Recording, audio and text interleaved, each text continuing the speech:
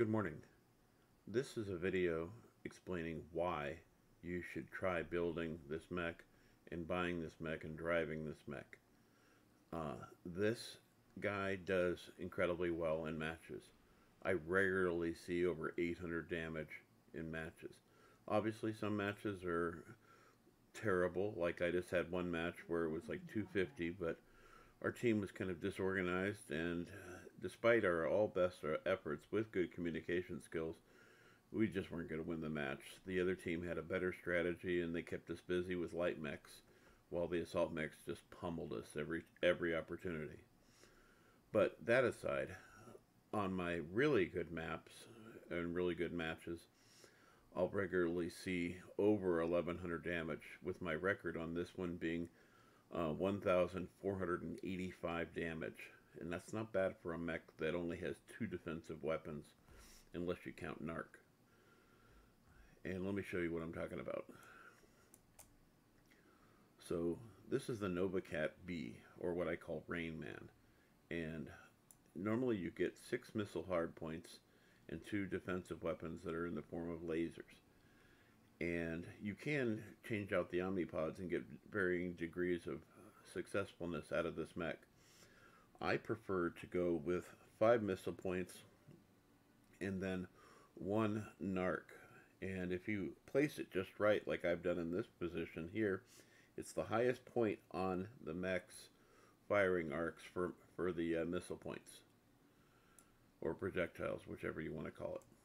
Projectiles is kind of too varied. It could mean ballistics, and this mech does not have ballistics, so I call it missile points. Let's take a look. So the way I've got this thing set up, I'm running with 4 tons of double heat sinks. Now when you look down here, 1.3 seems like it's really good, but believe me, it's not quite as good as you think. You're going to spend a lot of your time sending salvos of these LRM-15s. By the way, LRM-15s are, on clan mechs, are absolutely the perfect size. LRM-20s are too big. LRM-10s don't do enough damage, but they do have a good cycle rate. So if you have 8 of them, as an example, you could do quite a bit of damage with LRM-10s. And for 5 tons difference between an LRM-20, you get 1.5 tons of usable weight. So this only weighs 3.5 tons, whereas for 5 missiles more costs you 1.5 tons. Doesn't make a lot of sense to me, but I'm not complaining because I really love LRM-15s, and I sure as hell don't want them to change it. So as far as ammo goes, I'm running, what do we got here? We got 6 and 5. We got 11 tons of ammo for the LRM-15s. And each one of these is delivering 276 shots. And then I also have the Narc with 1.5 tons of ammo for the Narc. Might be a little excessive, but I think it actually does rather well. So we're getting 23 shots out of this. And if you place it this way here, where you put the missile first, and then the Narc, what you end up with is the Narc being on the highest point of those spots. You don't want it down here. Honestly, it's really not that huge of a difference, but I've actually gotten some really good success out of having it just slightly higher.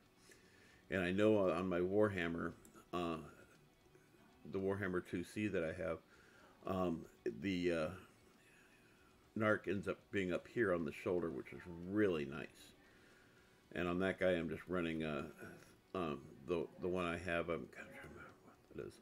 I think it's called the Warhammer 2C4, and that guy is getting 3 LRM-20s, which does really well. The Cobra Cat, I run it the exact same way as well, except the Cobra Cat also has, like the Warhammer 2C, has 4 laser points. So anyways, back to this guy. So you can change out these torsos, but let me show you the reason why you shouldn't. And I'm a huge fan of omnipods, but this mech here, they could have gone with or without the omnipods. I wouldn't have cared. So for firepower, energy cooldown, minus 10%, range, plus 5%, missile heat generation, minus 10%. And you're getting your base armor features, but even for a clan mech, this is pretty good. Center torso, plus 20, right arm, left arm, you're getting plus 20.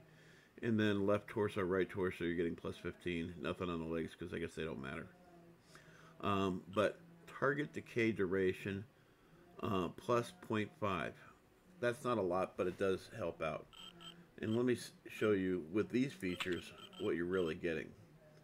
So with all the skills that I added to it and the quirks, I'm averaging out at 1080 range, and that's optimum or maximum. That's the great thing about LRMs is you don't have to think ATM terms. I tried running an ATM build on this, and I absolutely ate dog after 3 matches. I was so frustrated I almost wanted to quit playing the game. Then I put the LRMs back on, and life was happy. So you're getting a cooldown of 0.5 on the heat. So it's actually, the heat is 4.5 per unit. Or excuse me, yeah, that's the heat. The cooldown is 4.3, so it's what it is. Missile spread, I'm getting features, missile spread, indirect, I'm getting good, similar numbers. Let's actually go over to the skill tree and I'll show you what I'm talking about.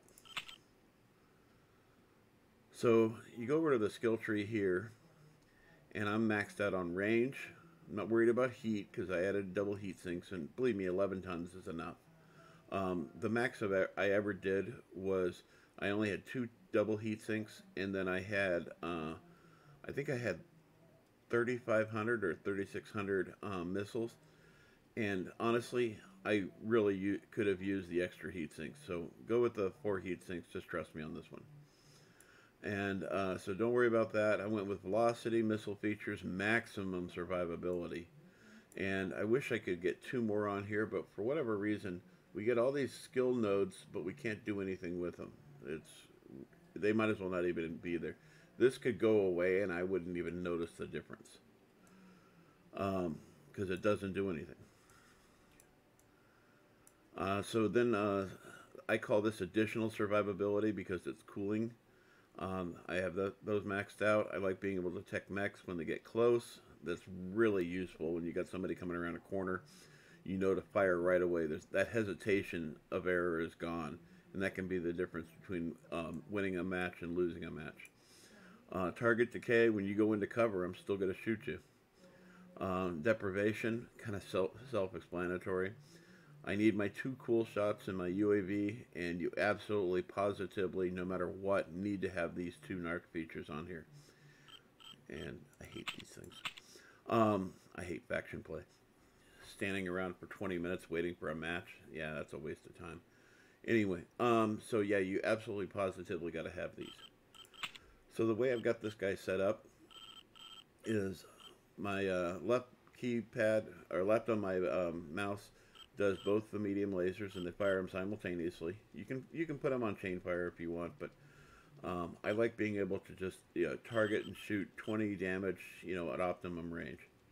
Then I got my narc separately, and they do actually have similar range, but every time I fire the laser, I didn't want to have to fire that because the heavy laser has a maximum range of 540, as I recall, and I didn't want to deal with that. Just throwing narcs down range every single time is kind of pointless.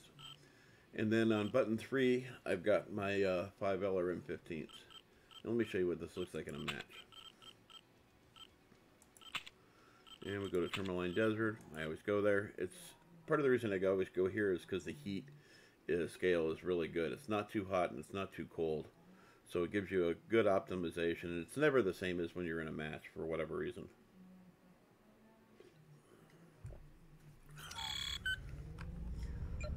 So we're just going to target a mech, take a walk. And so you fire buttons 1. You can set these up however you want. It goes a ballistic, or it feels like a ballistic.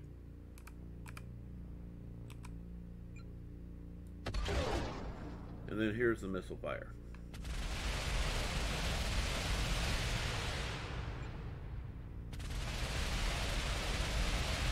And here's what it's like to be the enemy. Underground.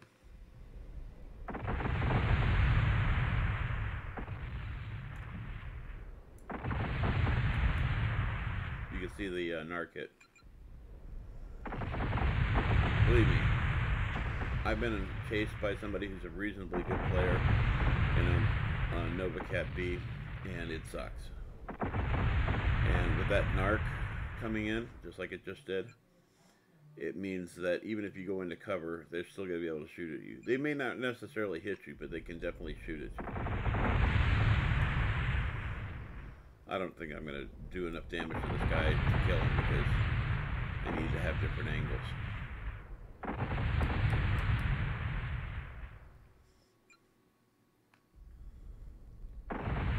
But this really means the difference.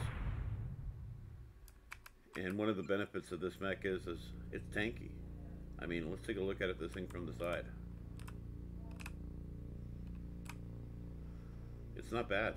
It's definitely not as wide from the side view as a, let's see, a night gyre, which is what it looks most similarly like. I mean, seriously. It looks like the linebacker equivalent of a night gyre.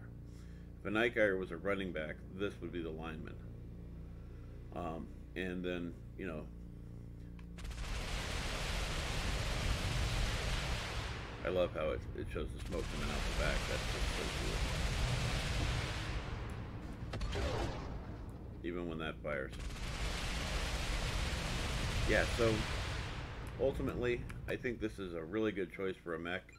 And I only discovered this thing about 1.5 years ago. Obviously, it's been around longer than that. But I told this guy that I really love driving my Hellfire mech, and my Hellfire is still one of my favorite mechs. It's tanky as hell. It doesn't have any skill features that really benefit me. It's not an Omni mech, but with 4 laser points and 4 missile points and 1 ballistic, which I never use, it really works really well. And yes, I have tried it with the new Gauss, and I just didn't like it. It just wasn't me. But this mech and the Hellfire are easily my 2 favorite LRM boats, and at least in the heavy class. The Mad Dog is nice, but the thing I found about the Mad Dog is it's just too squishy. It's just too easily destroyed.